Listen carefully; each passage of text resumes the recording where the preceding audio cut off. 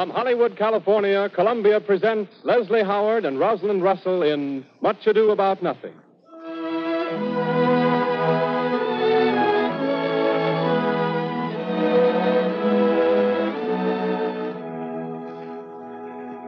With tonight's production of Much Ado About Nothing, the Columbia Network presents the second in its cycle of Shakespearean plays for the summer season of 1937.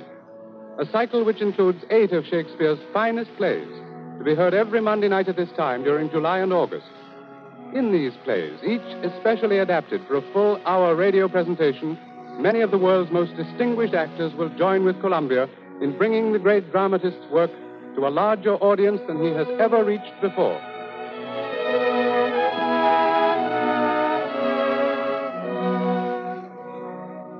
Tonight's presentation, Much Ado About Nothing, co-stars Leslie Howard, stage and screen favorite of 2 continents, and Rosalind Russell, lovely and talented star of Metro-Goldwyn-Mayer production. Miss Russell, whose recent successes include China Seas and Night Must Fall, plays the role of Beatrice. Mr. Howard, following his screen triumph as Romeo and his stage success as Hamlet, plays the part of Benedick. A distinguished supporting cast, in the order of their appearance, includes Dennis Green as Claudio, John Davidson as Don Pedro, Ben Webster as Leonato, Jack Spart as Caraccio, and Lionel Braham as Dogberry. Victor Bay, Columbia's talented young conductor, takes the stand to lead the orchestra in the musical introduction. And as the curtain rises, Conway Turrell, distinguished actor of stage and screen, comes forward as narrator to set the stage for the first scene of Much Ado About Nothing.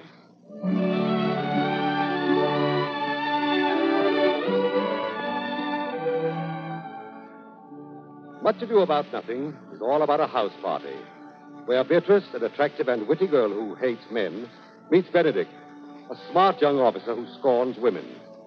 The story, too, of Claudio, boon companion to Benedick and his sweetheart hero, cousin to Beatrice. Benedick and Claudio are just home from war, but are still on duty as aides to their general, Don Pedro. As they pass through the town of Messina, Leonato, the governor, naturally entertains them. We say naturally because he has 2 young ladies in his household who are of marriageable age. The party is just beginning. The young men have met the young ladies. The young ladies have sized up the men. And now Claudio draws his friend Benedick aside. Benedick, didst thou note the daughter of Signor Leonato, the lady hero?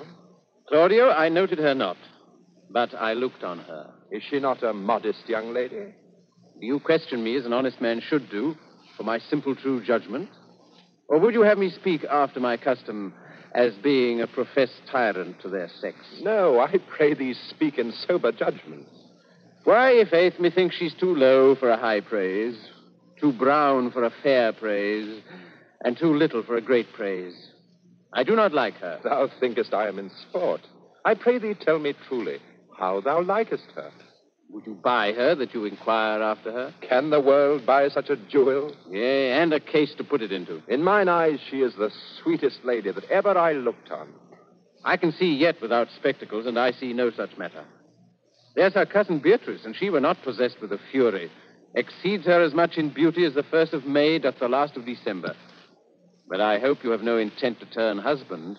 Have you? I would scarce trust myself, though I had sworn the contrary, if Hero would be my wife. Is't come to this? Shall I never see a bachelor of 60 again? Go to, faith.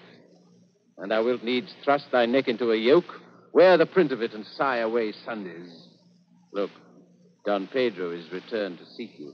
Benedick, Claudio, what secret hath held you here? Don Pedro, I would your grace would constrain me to tell. I charge thee on thy allegiance. You hear, Count Claudio? I can be secret as a dumb man. I would have you think so.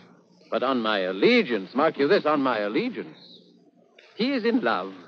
With who? Mark how short his answer is. With Hero, Leonato's short daughter. Amen, if you love her, for the lady is very well worthy. You speak this to fetch me in, my lord. By my troth, I speak my thought. And in faith, my lord, I spoke mine. And by my 2 faiths and trusts, my lord, I spoke mine. That I love her, I feel. That she is worthy, I know. That I neither feel how she should be loved, nor know how she should be worthy, is the opinion that fire cannot melt out of me.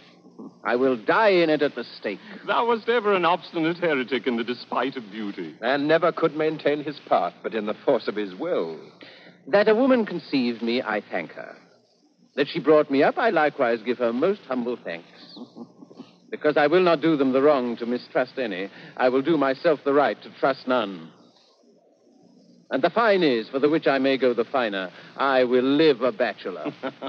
I shall see thee, ere I die, look pale with love. With anger, with sickness, or with hunger, my lord. Not with love. Well, if ever thou dost fall from this faith, thou wilt prove a notable argument. Farewell. If I do, hang me in a bottle like a cat and shoot at me. And he that hits me, let him be clapped on the shoulder and called Adam. Well, as time shall try. In time the savage bull doth bear the yoke. And so I take my leave. The savage bull may. But if ever the sensible Benedick bear it, pluck off the bull's horns and set them in my forehead. And let me be vilely painted, and in such great letters as they write, here is good horse to hire. Let them signify under my sign, here you may see Benedick, the married man. I wonder that you will still be talking, Signor Benedick. What, Nobody marks you. What, my dear Lady Disdain, are you yet living? Is it possible Disdain should die while she has such meat food to feed it as Signor Benedick? Courtesy itself must convert to disdain if you come in her presence. Then is courtesy a turncoat. But it is certain, Lady Beatrice, I am loved of all ladies, only you excepted. And I would I could find it in my heart that I had not a hard heart.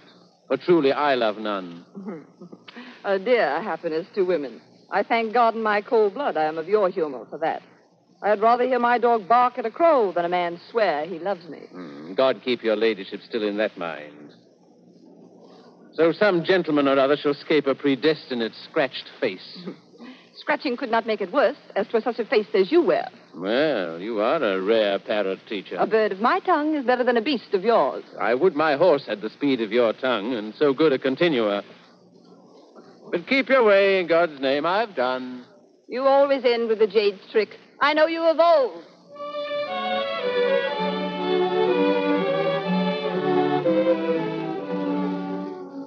It is now evening, and the guests have just risen from a magnificent dinner in which the governor, Leonato, has exhausted all the resources of the town to do honor to his distinguished visitors. The dancing is about to begin. The guests have hurried to their rooms to don the masks, which make flirtation easier. Leonato rushes from chamber to hall, from hall to garden, to make sure that all is in order. He comes upon Beatrice sitting alone in the garden and pauses to shake his finger at her. By my troth, Beatrice, thou'lt never get thee a husband if thou be so shrewd of thy tongue. With the which blessing, uncle, I am upon my knees every morning and evening. Well, niece, I hope to see you one day fitted with a husband. No, not till God make men of some other metal than earth. Would it not grieve a woman to be overmastered with a piece of valiant dust, to make an account of her life to a clod of wayward marl? No, uncle, I'll none. Wooing, wedding, and repenting is a Scotch jig, a measure and a sync pace. The first suit is hot and hasty like a Scotch jig, and full as fantastical. The wedding, mannerly, modest, as a measure, full of state and ancientry. And then comes repentance, and with his bad legs falls into the sync pace faster and faster till he sinks into his grave. Cousin, you apprehend passing shrewdly. I have a good eye, uncle. I can see a church by daylight.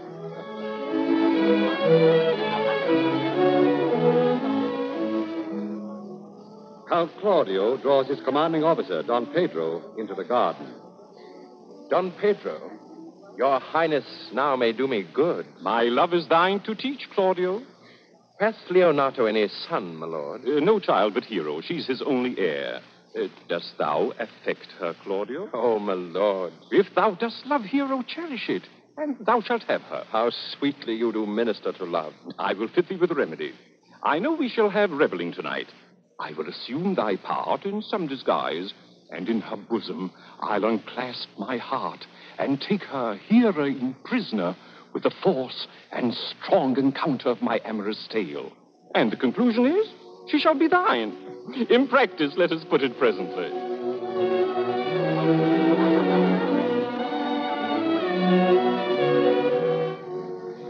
Beatrice, meanwhile, reluctantly enters the ballroom, where the masked couples are gaily chatting. A young man in a crimson doublet with a mask of the same color bows gallantly, asks her to dance. This is Benedick, though she does not recognize him. The opportunity is too good to miss. He tells her a few home truths. Will you not tell me who told you so? No, you shall pardon me. No, will you not tell me who you are? Not now. That I was disdainful. That I had my good wit out of the 100 merry tales. Well, this was Signor Benedick that said so. What's he? I'm sure you know him well enough. Not I, believe me. Did he never make you laugh? I pray you, what is he? Why, he is the prince's jester, a very dull fool.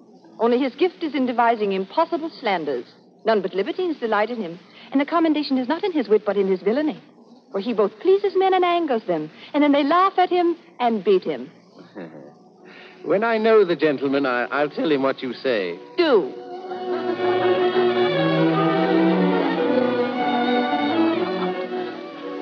Benedick! Benedick! Lord. Benedick, the Lady Beatrice hath a quarrel to you. The gentleman that danced with her told her she is much wronged by you. Oh, she misused me past the endurance of a block. An oak with but one green leaf on it would have answered her. My very visor began to assume life and scold with her. She told me, not thinking I had been myself, that I was the prince's jester, that I was duller than a great Thor, huddling jest upon jest with such impossible conveyance upon me that I stood like a man at a mark with a whole army shooting at me. She speaks poniards and every word stabs. I would not marry her, though she were endowed with all that Adam had left him before he transgressed. Come, talk not of her. Look, here she comes. Will your grace command me to any service to the world's end? I will go on the slightest errand that you can devise to send me on, rather than hold 3 words conference with this harpy. You have no employment for me? None but to desire your good company. Oh, heavens, sir, here's a dish I love not.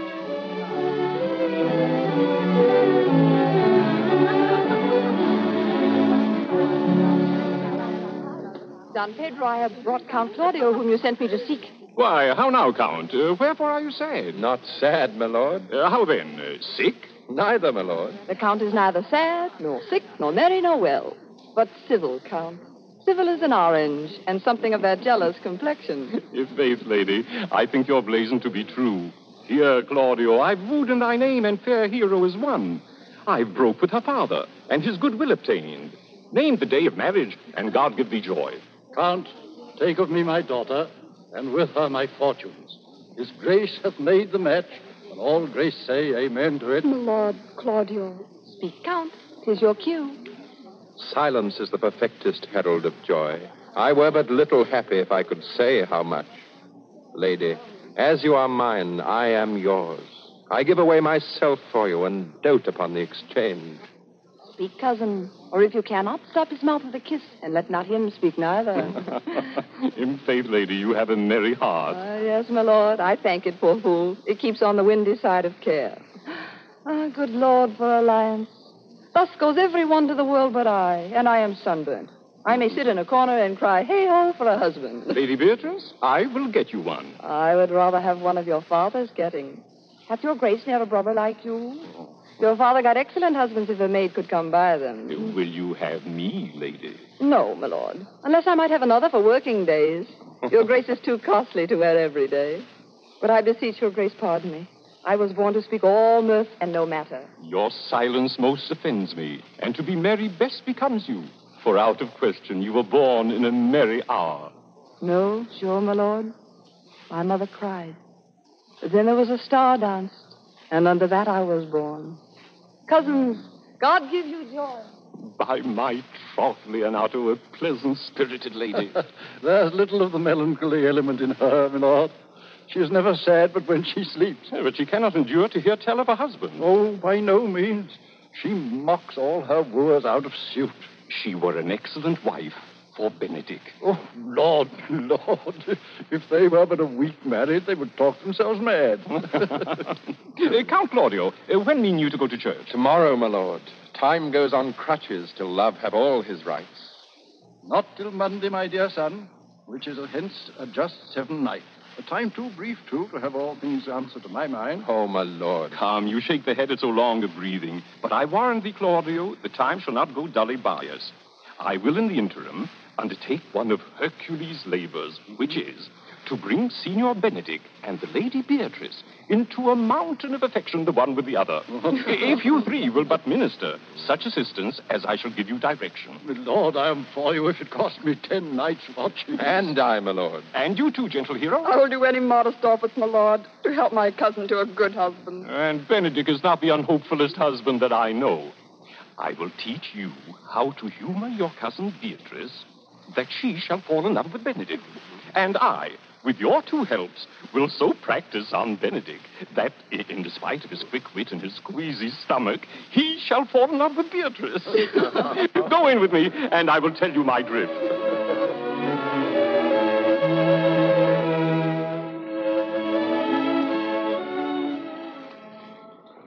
It is now the next afternoon. Don Pedro has rehearsed his fellow conspirators in their parts, and he is now ready to open up the campaign to make Benedick fall in love with Beatrice. Don Pedro, Leonato, and Claudio stroll casually into the sunlit garden, pretending not to know that Benedick sits reading in a nearby arbor. Benedick hopes he has escaped for a few hours from women and matchmaking, but the voices of his friends intrude upon his solitude. Leonato, what was it you told me of today? That your niece, Beatrice, was in love with Signor Benedick? Oh, I did never think that lady would have loved any man. No, nor I, neither. But most wonderful that she should so dote on Signor Benedick, whom she hath in all outward behaviors seemed ever to abhor. You amaze me. I would have thought her spirit had been invincible against all assaults of affection. I would have sworn it had, my lord. Especially against Benedick. Hath she made her affection known to Benedick? No, I swear she never will. That's her torment. 'Tis true indeed, so your daughter says. Shall I, says she, that have so oft encountered him with scorn, write to him that I love him? This says she now when she's beginning to write to him. For she'll be up 20 times a night, and there will she sit in her smock till she hath writ a sheet of paper. When she hath writ it and was reading it over, she tore the letter into 1,000 halfpence, railed at herself, that she should be so immodest to write to one that knew would flout her. I measure him, says she, by my own spirit. For I should flout him if he writ to me. Yes, though I love him, I should. Then down upon her knees she falls, weeps, sobs, beats her heart, tears her hair, prays, curses. Oh, sweet Benedick, God give me patience. Hero thinks surely Beatrice will die. Well, I am sorry for your niece. Shall we go seek Benedick and tell him of her love? Never tell him, my lord. Let her wear it out with good counsel. Nay, that's impossible. She may wear her heart out first. Well, we will hear further of it by your daughter. Let it cool the while. I love Benedick well, and I could wish he would modestly examine himself to see how much he is unworthy so good a lady. My lord, will you walk? Dinner is ready. This can be no trick. The conference was sadly born. We have the truth of this from Hero. They seem to pity the lady. It seems her affections have their full bent. Love me? Why, must be requited. I hear how I am censured. They say I will bear myself proudly if I perceive the love come from her. They say, too, that she will rather die than give any sign of affection. I did never think to marry. I must not seem proud. Happy are they that hear their detractions and can put them to mending. They say the lady is fair. 'Tis a truth, I can bear them witness. And virtuous. 'Tis so, I cannot reprove it. And wise, but for loving me. By my troth, it is no addition to her wit, nor no great argument of her folly, for I will be horribly in love with her. I may chance have some odd quirks and remnants of wit broken on me, because I have railed so long against marriage. But doth not the appetite alter? A man loves the meat in his youth that he cannot endure in his age. Shall quips and sentences and these paper bullets of the brain awe a man from the career of his humor? No, the world must be peopled. When I said I would die a bachelor, I did not think I should live till I were married.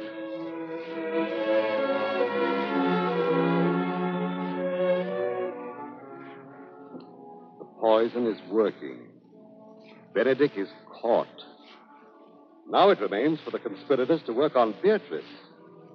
Dinner is over, and Beatrice steals away into the garden, weary of her uncle's matchmaking. Hero and her lady-in-waiting receive their instructions from Don Pedro and follow after her. Beatrice withdraws behind a flowering hedge, but she cannot escape their voices. No, truly, Ursula. She is too disdainful. But are you sure that Benedick loved Beatrice so entirely? So says the prince and my new trusted lord. They did entreat me to acquaint her of it. But I persuaded them, if they loved Benedick, to wish him lesser with affection, never to let Beatrice know of it. For nature never framed a woman's heart of prouder stuff than that of Beatrice. She cannot love, nor take no shape, nor project of affection. She is herself, indeed. Sure, I think so. And therefore, certainly it were not good she knew his love, that she makes sport at it. Why, you speak true. I never yet saw a man how wise, how noble, young, how rarely featured, but she would spell him backward. Sure. Such carping is not commendable. No, not to be so ardent from all fashions as Beatrice is cannot be commendable. But who dare tell us so? If I should speak, she would mock me into air. Therefore, let Benedick, like covered fire, consume away in sighs, waste inwardly. It were a better death than die with mocks, which is as bad as to die with tickling. Yet tell her of it. Hear what she will say. No. Rather, I will go to Benedick and counsel him to fight against his passion. She's lined, I warrant you. We've caught her, madam. If it proves so. And nothing goes by half. Some Cupid kills with arrows, some with...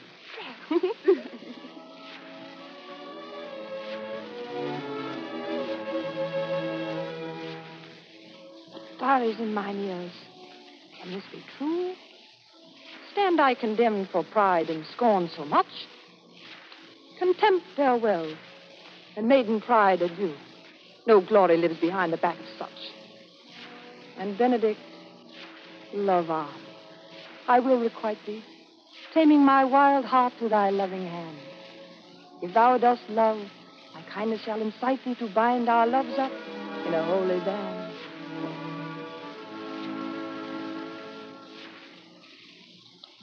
So Beatrice loves Benedick, and Benedick loves Beatrice. And Claudio loves Hero, and Hero loves her Claudio. In truth, the wedding bells are all but pealing. For tomorrow, Claudio and Hero will be married, followed soon, it appears, by Beatrice and Benedick. Thus proveth William Shakespeare that love will find a way. But suddenly, enter the villain. This villain, in the person of Don John, is the illegitimate brother of Don Pedro.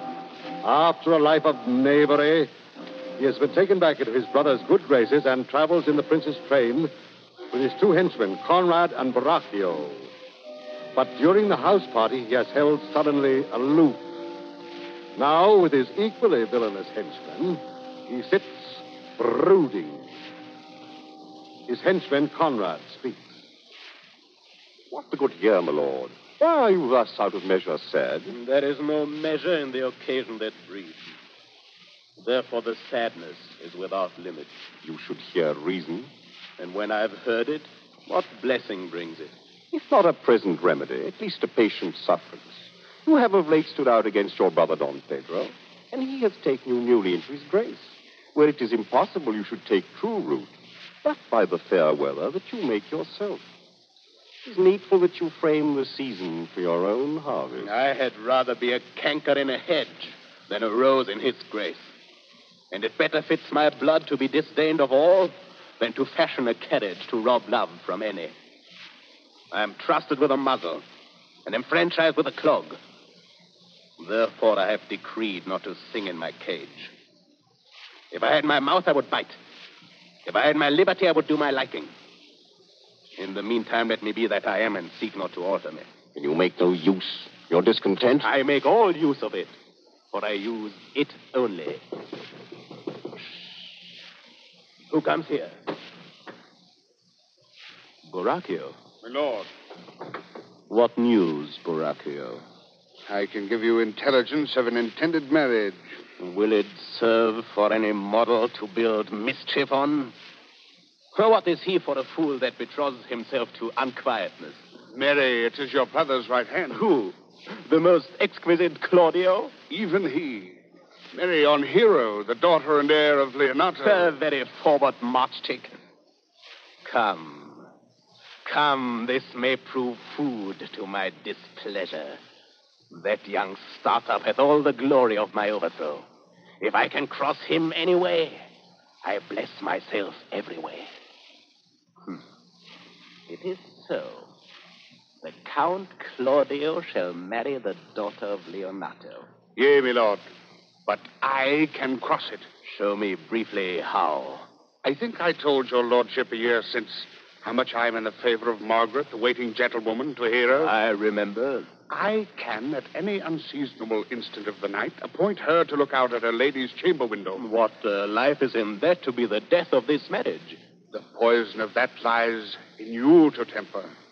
Go you to Don Pedro, your brother. Spare not to tell him that he hath wronged his honor in marrying the renowned Claudio, whose estimation do you mightily hold up, to such a one as Hero. What proof shall I make of that? Proof enough to misuse the prince, to vex Claudio, to undo Hero and kill Leonato. Look you for any other issue? Only to despite them I will endeavor anything. Go, then. Find me a meet hour to draw Don Pedro and the Count Claudio alone. Tell them that you know that Hero loves me. They will scarcely believe this without trial. Offer them instances which shall bear no less likelihood than to see me at her chamber window. Hear me call Margaret Hero. Hear Margaret term me Baracchio. And bring them to see this the very night before the intended wedding. For in the meantime, I will so fashion the matter that Hero shall be absent. And there shall appear such seeming truth of Hero's disloyalty that jealousy shall be called assurance and all the preparation overthrown. Row this to what adverse issue it can, I will put it in practice. Be cunning in the working this, and thy fee is 1,000 ducats. Be you constant in the accusation, and my cunning shall not shame me. I will presently go learn their day of marriage.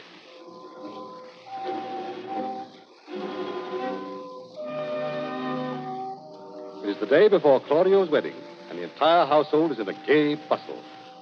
Through the great halls, ringing with happy laughter, stalks Benedict, a changed and saddened man. For the first time in his young life, he is in love. Leonato, Don Pedro, and Claudio can scarcely restrain their laughter as he fences feebly at their ribald jokes. Gallants, I am not as I have been. So say I, methinks you're sadder. I hope he be in love. Hang him true, and there's no true drop of blood in him to be truly touched with love.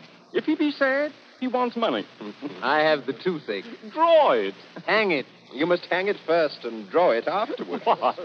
Sigh for the toothache? Well, everyone can master a grief, but he that has it. Yet say I, he is in love. There's no appearance of fancy in him. If he be not in love with some woman, there is no believing old signs. He brushes his hat o' mornings. What should that bode? Hath any man seen him at the barber's? No, but the barber's man hath been seen with him. And the old ornament of his cheek hath already stuffed tennis balls. Indeed, he looks younger than he did by the loss of a beard. Nay, rubs himself with civet. Can you not smell him out by that? That's as much as to say the sweet youth's in love. The greatest note of it is his melancholy. And when was he wont to wash his face? Yea, or to paint himself, for the which I hear what they say of him. Nay, but his jesting spirit, which is now crept into a lute string and now governed by stops. Indeed, that tells a heavy tale for him. Conclude he is in love. Nay, but I know who loves him. That would I know, too. I warrant one that knows him not. Yes, and his ill conditions, and despite of all, dies for him. She shall be buried with her face upward. Yet this is no charm for a toothache. Signor Leonato, walk aside with me. I have studied 8 or 9 wise words to speak to you, which these hobby horses must not hear. For my life to break with him about Beatrice. Enter. My lord and brother, God save you. Good day, brother. If your leisure served, I would speak with you. In private? If it please you. Yet Count Claudio may hear, for what I would speak of concerns him. What's the matter, Don John? Means the Count Claudio to be married tomorrow? You know he does. I know not that when he knows what I know. Why, what's the matter? I came hither to tell you. And circumstances shortened, for she has been too long a talking of. The lady is disloyal. Who? Hero? Even she. Leonato's hero. Your hero. Every man's hero. Disloyal? The word is too good to paint out her wickedness. I could say she were worse. Go but with me tonight. You shall see her chamber window entered even the night before her wedding day. If you love her then, tomorrow wed her. But it would better fit your honor to change your mind. May this be so? I will not think it. If you will follow me, I will show you enough. And when you have seen more and heard more, proceed accordingly. If I see anything tonight why I should not marry her tomorrow, in the congregation where I should wed, there will I shame her. And as I wooed for thee to obtain her, I will join with thee to disgrace her. I will disparage her no further till you are my witnesses. Bear it coldly but till midnight, and let the issue show itself.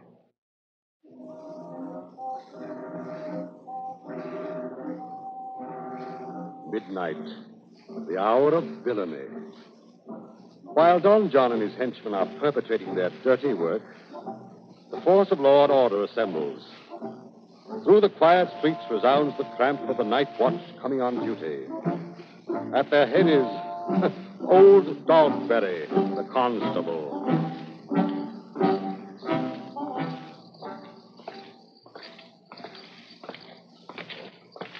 All, this is your charge. You shall comprehend all vagrant men. You are to bid any man stand in the prince's name.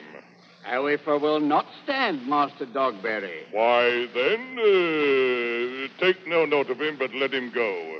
And presently call the rest of the watch together, and thank God you're rid of a knave. You shall also make no noise in the streets, for the watch to babble and to talk is most tolerable and not to be endured. We will rather sleep than talk, Master Dogberry. We know what belongs to a watch. Why, you speak like an ancient and most quiet watchman. But I cannot see how sleeping should offend. Only have a care your bills be not stolen. You're to call at all the alehouses and bid those that are drunk get them to bed. How if they will not, Master Dogberry? Why, then, let them alone till they're sober. If you meet a thief, you may suspect him by virtue of your office to be no true man. And for such kind of men, the less you meddle or make with them, why, the more is for your honesty. If we know him to be a thief, shall we not lay hands on him? Truly, by your office you may. But I think they that touch pitch will be defiled. If you hear a child cry in the night, you must call to the nurse and bid her still it. How if the nurse be asleep and will not hear us? Why, then, depart in peace, and let the child wake her with crying. For the ewe that will not hear her lamb when it bars will never answer a calf when he bleats. Oh, 'tis very true. This is the end of the charge. Well, masters, good night. And if you any matter of weight chances, call of me. I pray you, watch about Signor Leonato's door. For the wedding being there tomorrow, there's a great coil tonight. Adieu. Be vigilant, I beseech you. Aye.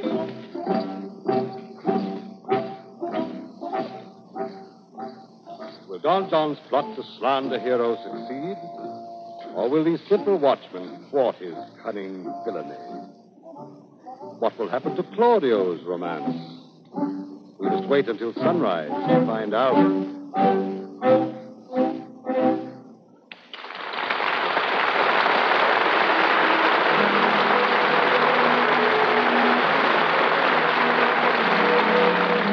You have been listening to the first part of the Columbia Network's presentation of Much Ado About Nothing, which stars Leslie Howard and Rosalind Russell.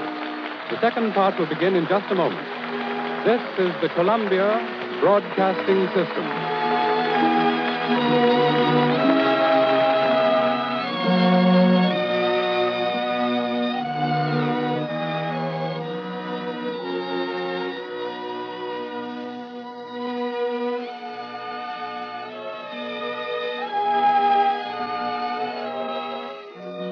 And now we begin the second part of Much Ado About Nothing, starring Leslie Howard as Benedick and Rosalind Russell as Beatrice.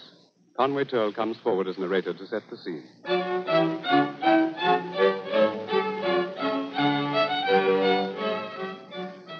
The wedding day dawns bright and fair as the guests assemble in the church to witness the marriage of Claudio and Hero. Hero, leaning on her father's arm, is radiantly happy, with no thought that Don John's villainy has already blasted her happiness. Beatrice is Hero's bridesmaid. And beside Claudio stand Benedick and Don Pedro. Leonato, the proud father, speaks to the priest. Come, Friar Francis, be brief. Only to the plain form of marriage, and you shall recount their particular duties afterwards. You come hither, Count Claudio, to marry this lady? No. To be married to her, Friar. You come to marry her. Lady, you come hither to be married to the Count? I do. If either of you know any inward impediment why you should not be conjoined, I charge you on your souls to utter it. Know you any, Hero? None, my lord. Know you any, Count? I dare make his answer. None. Oh, what men dare do, what men may do, what men daily do, not knowing what they do. Stand thee by, Friar. Father, by your leave, will you with free and unconstrained soul give me this maid, your daughter? As freely, son, as God did give her me. And what have I to give you back whose worth may counterpoise this rich and precious gift? Nothing, unless you render her again. Sweet prince, you learn me noble thankfulness. There, Leonato, take her back again. Give not this rotten orange to your pen. She's but the sign and semblance of her honor. Behold how like a maid she blushes there. But she is none. Her blush is guiltiness, not modesty. What do you mean, my lord? Not to be married, not to knit my soul to an approved wanton. Here, my lord, if you, in your own proof, have vanquished the resistance of her youth... No, Leonato. I never tempted her with word too large, but as a brother of his sister showed bashful sincerity and comely love. And seemed I ever otherwise to you? Out on thee, see me. You seem to me as Dian in her orb, as chaste as is the bud ere it be blown. But you are more intemperate in your blood than Venus, or those pampered animals that rage in savage sensuality. Is my lord well that he does speak so wide? Don Pedro, why speak not you? What should I speak? I stand dishonored that have gone about to link my dear friend to a wanton. Are these things spoken? Or do I but dream? Let me but move one question to your daughter, and by that fatherly and kindly power that you have in her, bid her answer truly. I charge thee do so, as thou art my child. God defend me. How am I beset? What kind of catechizing call you this? What man was he talked with you yesternight out at your window betwixt 12 and 1? I talk with no man at that hour, my lord. Why, then are you no maiden? Leonato, I am sorry you must hear. Upon mine honor, myself, my brother, and his grieved count did see her, hear her, at that hour last night, talk with a ruffian at her chamber window, who hath indeed, most like a liberal villain, confessed the vile encounters they have had 1,000 times in secret. Oh, hero, what a hero hadst thou been, if half thy outward graces had been placed about the thoughts and counsels of thy heart. But fare thee well, most foul, most fair. Farewell. Hath no man's dagger here a point for me? Why, how now, cousin? Wherefore sink you down? How doth the lady? Dead, I think. Hero. Why, Hero. O fate, take not away the heavy hand.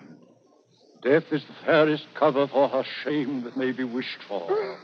How now, cousin Hero? Do not live, Hero. Do not ope thine eyes. Or did I think thou wouldst not quickly die? Thought I thy spirits were stronger than thy shames, myself would on the rearward of reproaches strike at thy life. Grieved I had but one. Oh, one too much by thee. Oh, she's fallen into a pit of ink that the wide sea hath drops too few to wash her clean again. Oh, on my soul, my cousin is belied. Would the two princes lie, and Claudio lie, who loved her so? But speaking of her foulness, washed it with tears. Hence from her, let her die.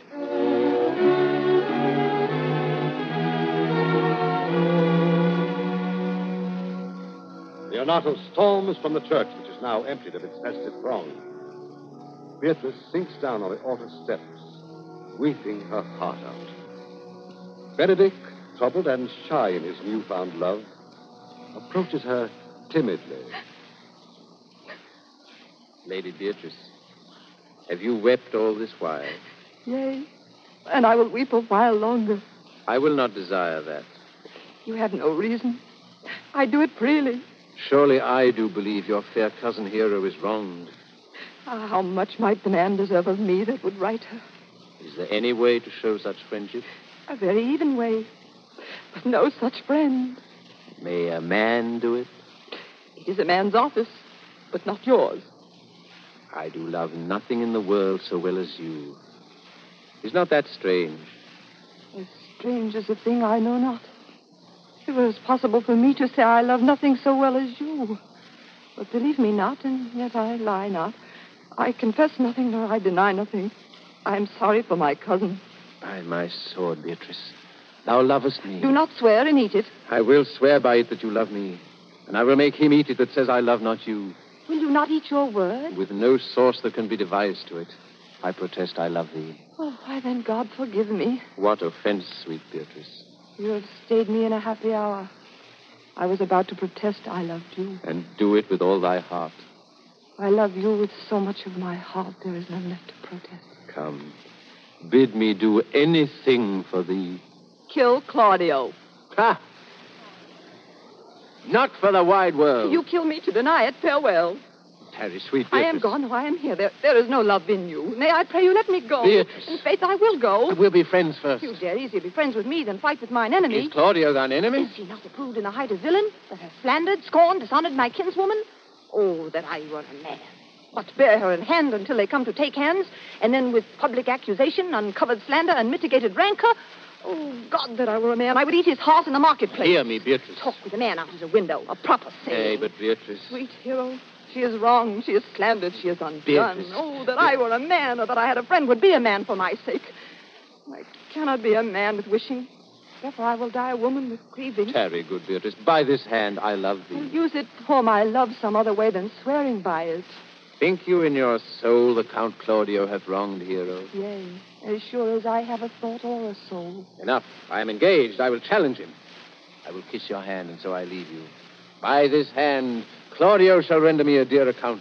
As you hear of me, so think of me, and so farewell.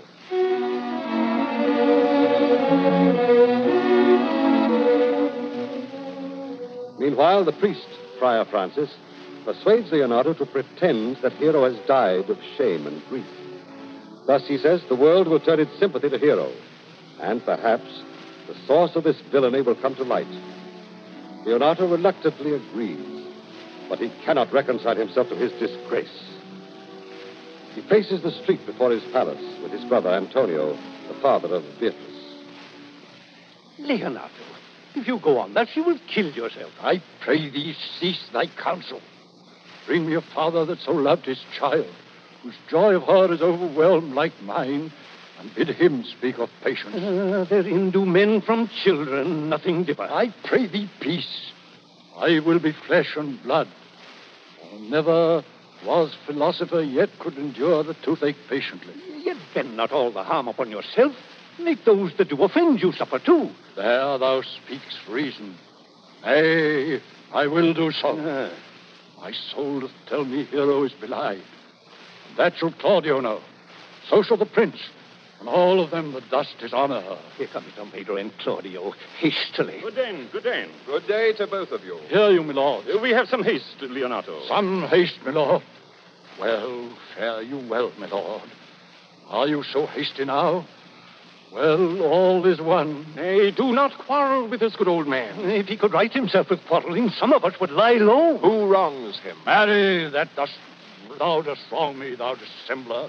Thou, oh, Claudio, to thy head, thou hast so wronged mine innocent child and me, that I am forced to lay my reverence by, and with gray hairs and bruise of many days, to challenge thee to trial of a man.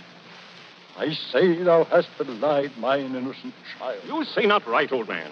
Lord, I'll prove it on his body if he dare. Away, I will not have to do with you. Canst thou so daft me? Thou hast killed my child. Let him answer me. Come, follow me, boy. Come, sir, boy, come. Follow me. Sir, boy, I'll whip you from your foining fence. Nay, as a gentleman, I will. Brother. Content yourself. God knows I loved my niece, and she is dead, slandered to death by villains that dare as well answer a man, indeed, as I dare take a serpent by the tongue. Boys, it's braggarts, jacks, milksops. Brother Anthony. The whole to content. What, man, I know them, yea, and what they weigh, even to the utmost scruple. Scambling, outfishing, fashion-monging boys that lie and cog and flout, deprave and slander, go antically, show outward hideousness, and speak off half a dozen dangerous words. Now they might hurt their enemies if they durst, and this is all. But, Brother Anthony... It is no matter. Do not you meddle. Let me deal in this. Gentlemen, both. We will not wait your patience. My heart is sorry for your daughter's death, but on my honor, she was charged with nothing but what was true and very full of proof. Milord. I will not hear you. No, I will be heard. And shall, or some of us will smart for it. Come, brother. Good day, my lord. Ah, now, Signor Benedick, what news? Welcome, Signor. You are almost come to part, almost a fray. We had like to have had our two noses snapped off with two old men without teeth. In a false quarrel, there is no true valor. We have been up and down to seek thee, for we are high-proof melancholy, and would fain have it beaten away. I came to seek you both. As I'm an honest man, he looks pale. Art thou sick or angry? What courage, man? What though care killed a cat? Thou hast metal enough in thee to kill care. Sir, I shall meet your wit in a career, and you charge it against me. I pray you choose another subject. By this light, he changes more and more. I think he be angry indeed. Shall I speak a word in your ears? God bless me from a challenge. You are a villain. I jest not. I will make it good how you dare, with what you dare, and when you dare. Do me right, or I will protest your cowardice. You have killed a sweet lady, and her death shall fall heavy on you. Let me hear from you. Well, I will meet you, so I may have good cheer. But when shall we set the savage bull's horns on the sensible Benedick's head? Yea, and text underneath. Here dwells Benedick, the married man. There you will, boy. You know my mind. I will leave you now to your gossip-like humor. My lord, for your many courtesies, I thank you. I must discontinue your company. You have among you killed a sweet and innocent lady. For my lord Lackbeard there, he and I shall meet. Till then, peace be with him. He is in earnest. In most profound earnest. Comedy has turned to tragedy, and love has fostered hate. But have no fear. This is the Bard of Avon in a kindly mood. This is Much Ado About Nothing. Sure enough, the night watch comes to the rescue in the nick of time. They've overheard Don John's henchmen talking of their villainy and have haled them into court before old Dogberry, the constable. He addresses the court.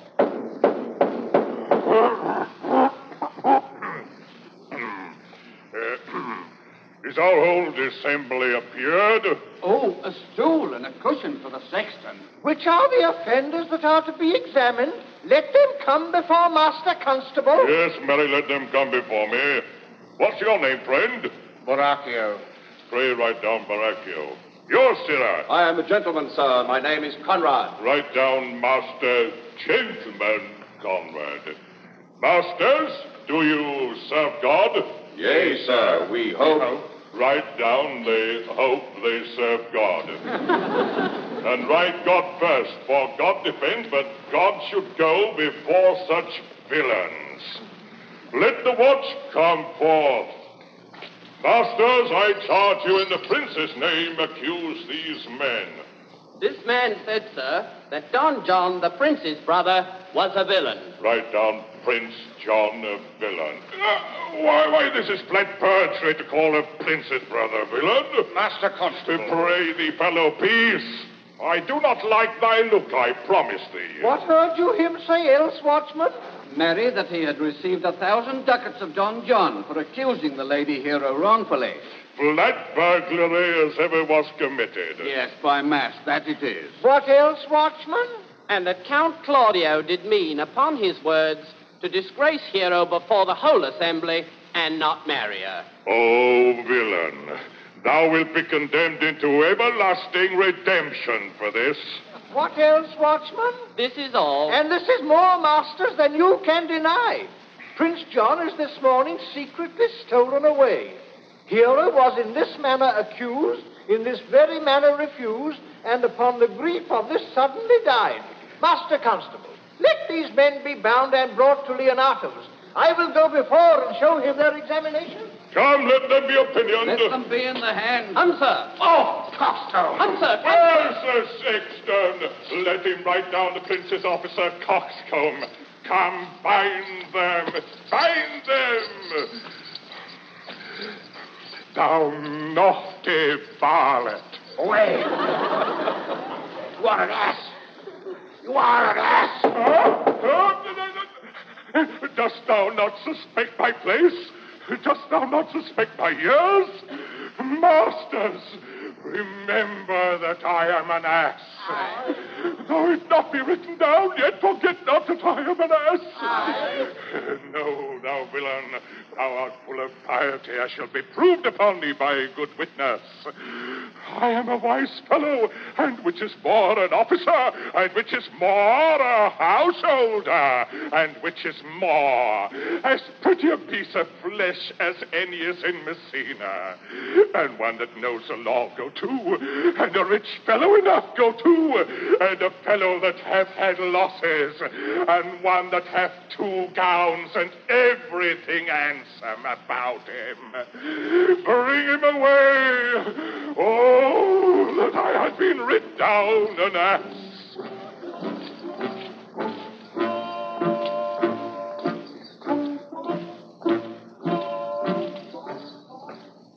Meanwhile, Leonato is still pretending that Hero is dead.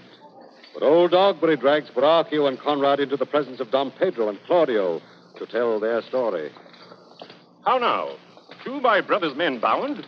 Borachio one? Hearken after their offense, my lord. Officers, what offense have these men done? Marry, sir, they have committed false report. Moreover, they have spoken untruths.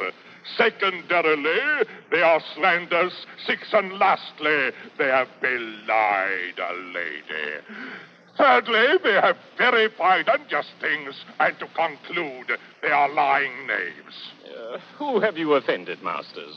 This learned constable is too cunning to be understood. What's your offense, Borachio? Sweet prince, let me go no farther to mine answer. Do you hear me, and let this count kill me? I have deceived even your very eyes. What your wisdoms could not discover, these shallow fools have brought to light. Who in the night overheard me confessing to this man how Don John, your brother, incensed me to slander the Lady Hero. How you were brought into the orchard and saw me court Margaret in Hero's garments.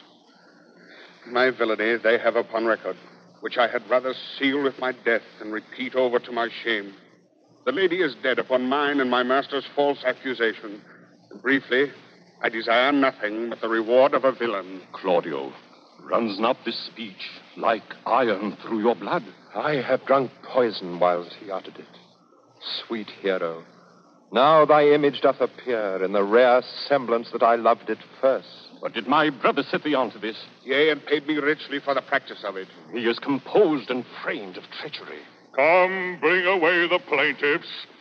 By this time, our sexton hath reformed Signor Leonato of the matter. And masters, do not forget to specify when time and place shall serve that I am an ass. Here comes Master Signor Leonato and the sexton Art thou too. the slave that with thy breath hast killed mine innocent child? Yea, even I alone. No, not so, villain. Thou beliest thyself. Here stand a pair of honorable men. A third is fled that had a hand in it. I thank you, princes, for my daughter's death. Recorded in your high and worthy deeds. 'Twas bravely done, if you bethink you of it. I know not how to pray your patience, yet I must speak. Choose your revenge yourself. Impose me to what penance your invention can lay upon my sin. Yet sinned I not, but in mistaking. I'm a soul, nor I. And yet to satisfy this good old man, I would bend under any heavy weight that he'll enjoin me to. I cannot bid you bid my daughter live. That were impossible. But I pray you both, possess the people in Messina here. How innocent she died.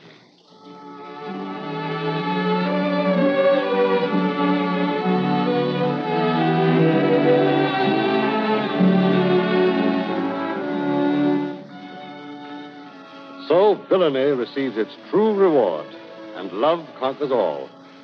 For you may be sure that when Claudio learns that Hero has been alive all this time, the two lovers are once more united.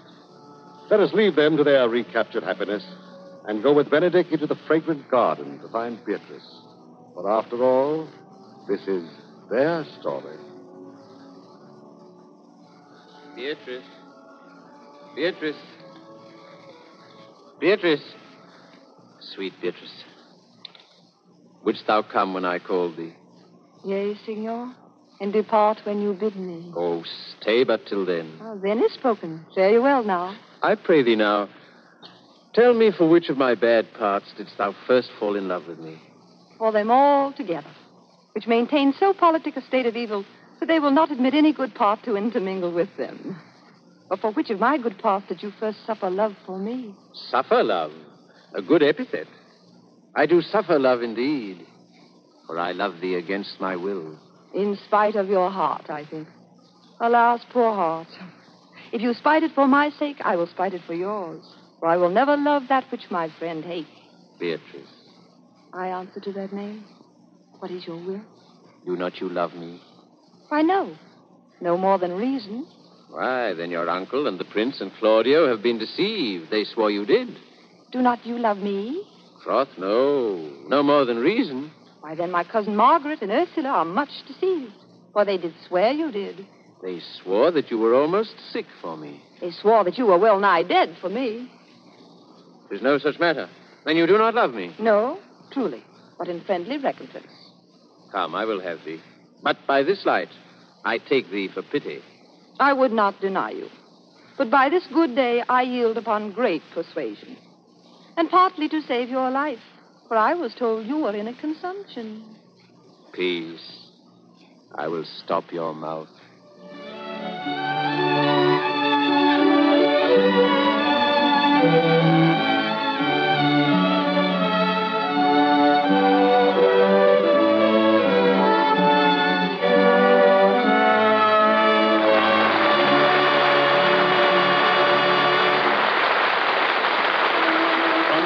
Music Box Theater in Hollywood, you have just heard Leslie Howard and Rosalind Russell as Benedick and Beatrice in Much Ado About Nothing, the second production in Columbia's Shakespearean cycle for 1937. In tonight's cast were also Dennis Green, who played Claudio, John Davidson, who played Don Pedro, Ben Webster, who played Leonato, Jack Smart, who played Baracchio through courtesy of Universal Pictures, Lionel Graham, who played Dogberry, and Conway Turrell, who acted as narrator.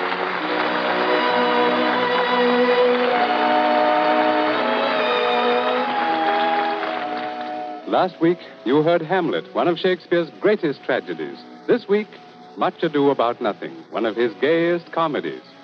Next week, Columbia presents one of Shakespeare's great historical dramas, Julius Caesar, with a brilliant all-star cast, Claude Rains as Cassius, Raymond Massey as Anthony, Walter Abel as Casca, Reginald Denny as Caesar. Don't forget, next Monday, same time, same stations, Julius Caesar with an outstanding all-star cast. In tonight's performance of Much Ado About Nothing, the orchestra was under the direction of Victor Bay. The play was adapted for radio and produced by Brewster Morgan. This is a presentation of the Columbia Broadcasting System.